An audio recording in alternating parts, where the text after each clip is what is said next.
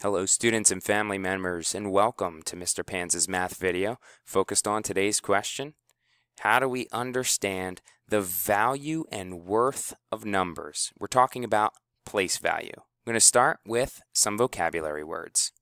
The first thing is we need to understand what a digit is. To define digit, it's one number that stands in one place value column.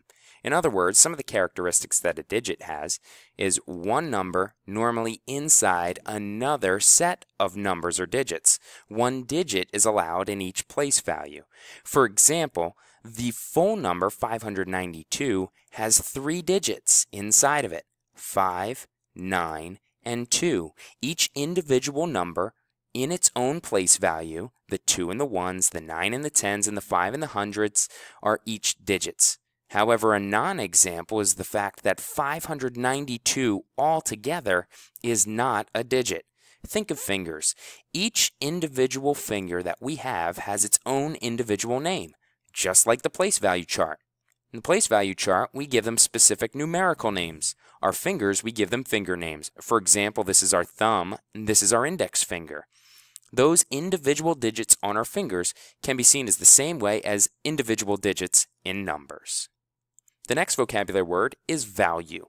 Anything that has value or is valuable is worth something. Some characteristics would be things that cost money or an experience that you can feel. Examples of things that are valuable would be money, cars, stuff, or love. Love is obviously something you can feel. The other things you can either purchase or feel as well. A non-example of things with value would be anything that would be considered worthless or has no worth. For example, trash or garbage. One example I like to provide for the students is the fact that nobody would take money, crumble it up, and throw it in the trash can because it has value and it is not worthless. A couple other things that we need to be aware of is the fact that numbers can be represented in many different ways. For example, you can describe Mr. Panza in many different ways. You can call me a husband, you can call me a son, and you can also call me a father. Numbers can be described as standard form, written form, and expanded form versions. Let's define each. Standard form is the number written all together. It's just the usual standard number. This is the regular way of writing a number, and each digit has one place value. For example, in the number 3,592 and 3/100ths, the 2 is in the 1s, the 9 in the 10s, the 5 in the hundreds, and the 3 in the thousands. Each has its own different value. Each digit makes up the full number 3,592 and 3/10ths. Standard form looks like this. Written word form is when you take the standard form number and you write it out in words. The same number written in words instead of numbers. The strategy we will use to learn how to write written word form is saying the number out loud and then writing exactly what you say.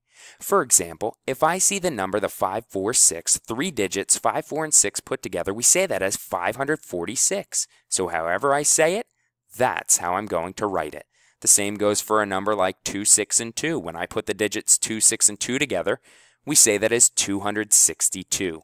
So whatever I would say, that's how I would write it. The final way we can write numbers is expanded form, a way to write numbers showing the value of each individual digit by stretching the number out. To expand means to make something bigger. This form is used to show that you can understand the value of each digit within the bigger number. Base 10 can show you the amount in the base 10 blocks. The reason we use base 10 is because in the US we use the base 10 system, and that really comes to life when you start thinking about place value, because each place value column, if I started with 1s, 10s, 100, to the right would be 10 times larger than the previous place value that we were just discussing. In other words, the 10s place value is 10 times larger than the 1s, and the 100s place value is of course 10 times larger than the 10s. Understanding these vocabulary words are going to help you understand the value and worth of numbers. Be sure to check out all of the videos here on the Place Value site so that you can continue to learn more about place value as we move throughout the unit. Thanks for stopping by.